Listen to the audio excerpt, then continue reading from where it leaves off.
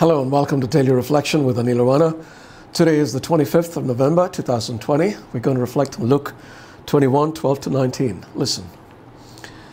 Jesus said, "But before all this occurs, they will arrest you and persecute you.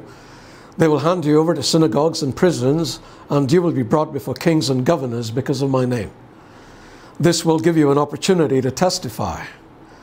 So make up your minds not to prepare your defense in advance, for I will give you words and a wisdom that none of your opponents will be able to withstand or contradict. You will be betrayed even by parents and brothers, by relatives and friends, and they will put some of you to death. You will be hated by all because of my name, but not a hair of your head will perish. By your endurance, you will gain your souls." The Gospel of the Lord. Let me begin this reflection by asking you a question. If you knew that something terrible was going to happen in the future, what would you do with the knowledge? If, for instance, you knew that a famine was imminent, or if you knew a typhoon of great magnitude was going to hit your city, or if you knew that a tsunami was going to wash over your town, what would you do? Either stock up or sell off, right? We would be very foolish not to take the required action when we know something bad is going to happen. In today's passage, Jesus is giving his disciples a glimpse into the future, and it isn't a pleasant one.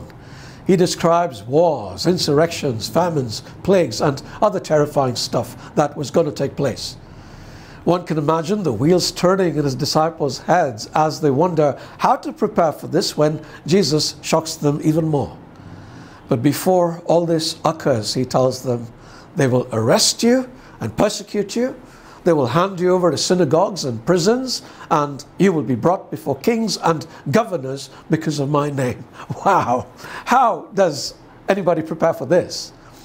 But then Jesus tells them not to worry. He says, I will help you. How? Through the Holy Spirit, whom the Father would send in his name. And not only would the Holy Spirit give them the words they needed to defend themselves, he would teach them all they needed to know.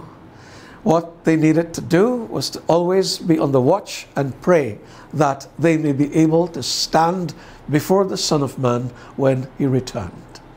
Stand firm, Jesus said, and you will win life.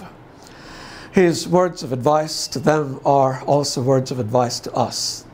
If we are sensible enough to safeguard ourselves against natural disasters, we should show similar wisdom in preparing ourselves for a disaster of greater magnitude, should we not? The real disaster are not the things that Jesus describes here. It's what follows that.